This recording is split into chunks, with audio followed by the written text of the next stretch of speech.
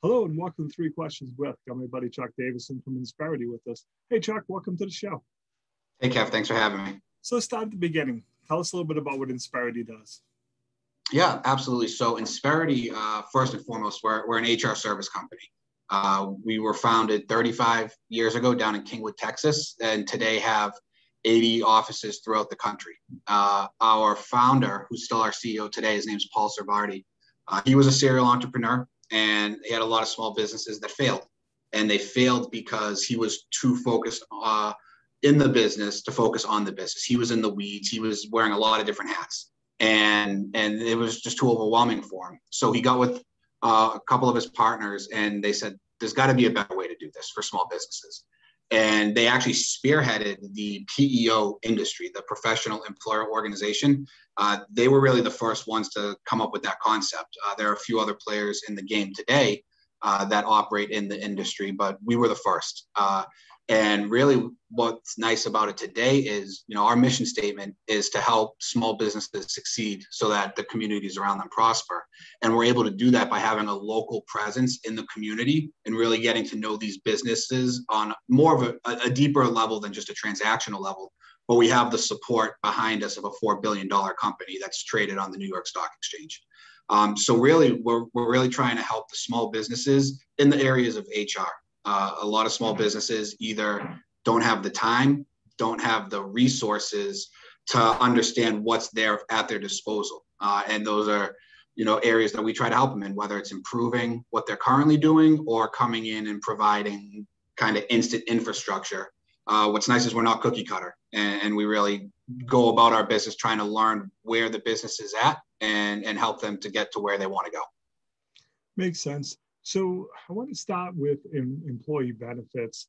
In my job as CFO at the bank, you look at something like healthcare, and it was just such a challenge to try to understand, the pros and cons of each policy, who's on my team, what challenges they're facing, where, hey, okay, this is great because, for a single person, it's beautiful, but for a family, the fees are so high, it's putting a burden on those people. So can you help companies kind of look at who their employees are, how they're using the benefits, and what may be the best match for them? Yes, but not exactly how you just phrased it. So what we really pride ourselves on is providing flexibility through choice when it comes to the benefit piece. Because you're absolutely right. A single 23-year-old has different medical needs than a 35-year-old with 3 kids at home. So understanding that, not every plan is right for every person. We really pride ourselves on providing flexibility through choice. All of the plans we offer, there's a minimum that it ranges from 5 to 9 different options for employees to choose from. So they can find the right coverage for them and what fits them, where they are today.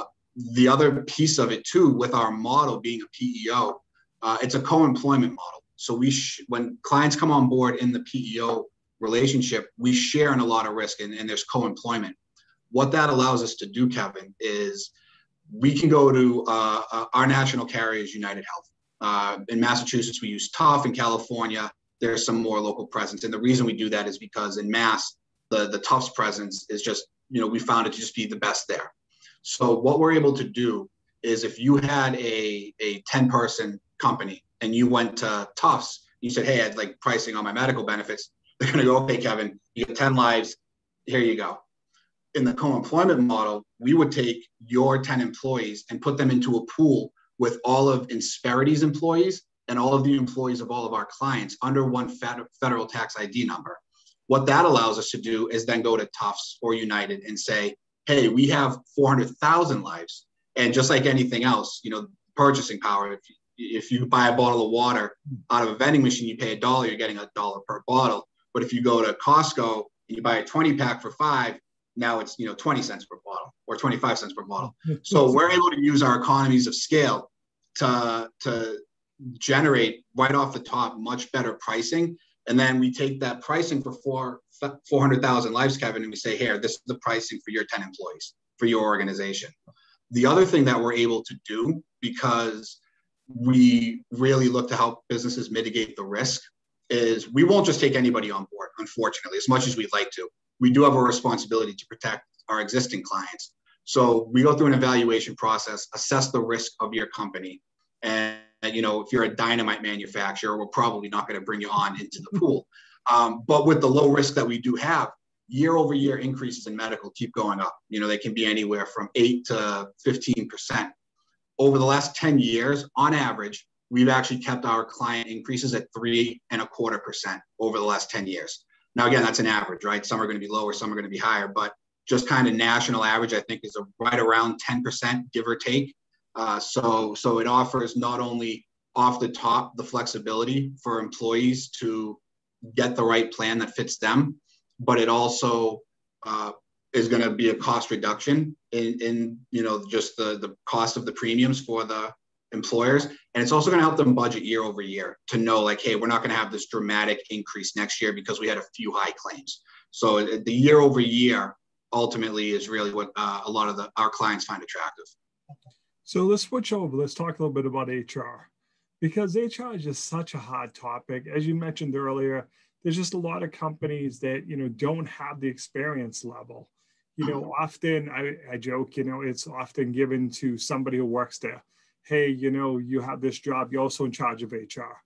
Mm-hmm. And that can be really scary to me, because if you don't understand, what the rules and procedures are, as we, especially using, as we come back to the office, you got to know what you can and can't do. That's why it really just makes sense to outsource this, right? Just take that responsibility off the plate. Yeah, I mean, unless you have somebody with a true HR background, I would absolutely agree. Funny enough, my wife was a former executive director for a nonprofit, and what you just described was her life. It was like, hey, you're the executive director, but you're also doing HR, and she has no background in that. So there were days, where she would come home really stressed out. We had an incident at work, and I'm reading page after page, 3 days of lost productivity to make sure they were in compliance for something. So absolutely, unless they have an HR background, and a lot of the small businesses find themselves in a position where, it's always sales or finance and marketing. HR is always the last piece to get addressed. So by outsourcing it and really partnering with us, we act as an extension of the organization. Not only, do we have SHRM certified experts, there's very few employees at Insperity that are in my role. In the 80 offices, there's about 400 employees that are in a similar role as me. And the other, couple 100,000 are all HR professionals. And so the way it works, Kevin, is, when somebody decides they want to work with us, we really understand their business, what they're trying to accomplish. They get a team of dedicated experts. So it's not a call center. It's not, oh, you had an issue with this, and then the next time the issue comes up, it's, oh, hi, I'm Chuck. Let me go read Kevin's notes, and you have to have that same conversation again. This is a dedicated team that's going to start understanding the ins and outs of your business, and really just act as an extension of your organization.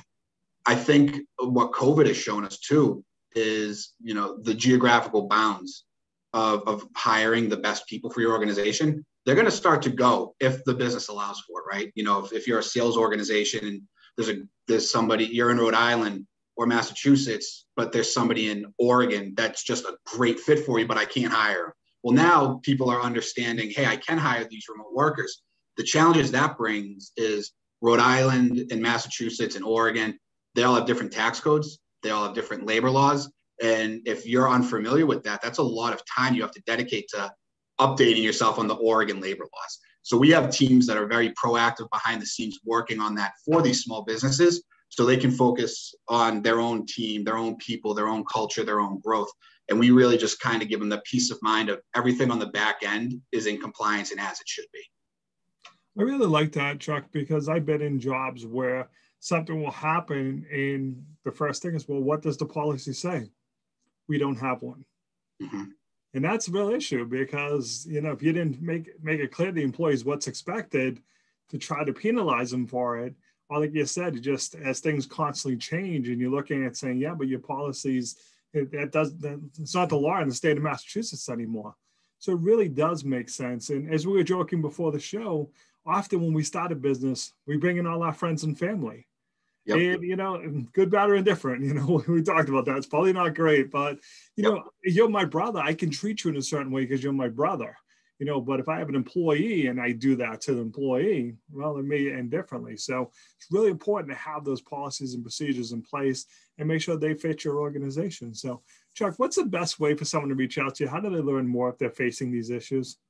Yeah, great question, Kevin. So, again, I've talked about how everything we do is to support the small businesses in the community. And what I love about this company is I've worked for sales organizations where it's that boiler room approach, right? I'm going to hammer you, make you feel guilty. That's not this role at all. It's, hey, let me casual first conversations. Let me understand about your business, your organization. Let me understand about what you're doing, what you're trying to do. And if we have a solution that fits for you, that's great. And that's always the goal. If not, and I can point you in the right direction, that's fine too. So the best way for me, I'm on LinkedIn a lot, on the website. I think you guys put the phone number and email too, but I'm open lines of communication. Anytime even if it's just questions about, hey, where do I go? Is this something you guys do? I'm happy to talk with anybody. I approach everything from a servant leadership mindset. So our website is just Insperity.com. We have great resources there. There's a lot of great blog posts that our SHRM certified experts are constantly updating and putting out there as well. I would encourage folks to check out if they're just trying to understand or if they have a question about a certain topic. But yeah, LinkedIn, email, phone, I'm available pretty much all day, every day. So just give us your email and phone number so they'll have it on the recording. Absolutely. So my email is charles.davidson, just like the motorcycle, and that's at insperity.com. And the best phone number is 401-396-1055. It is my office number, but I have it set up to ring to my cell phone too. So if I'm not near my desk, it'll find me. Hey, Chuck, really appreciate you taking a few minutes to call on the show. And as always, thanks for being my friend. I appreciate it, Kevin. Thank you.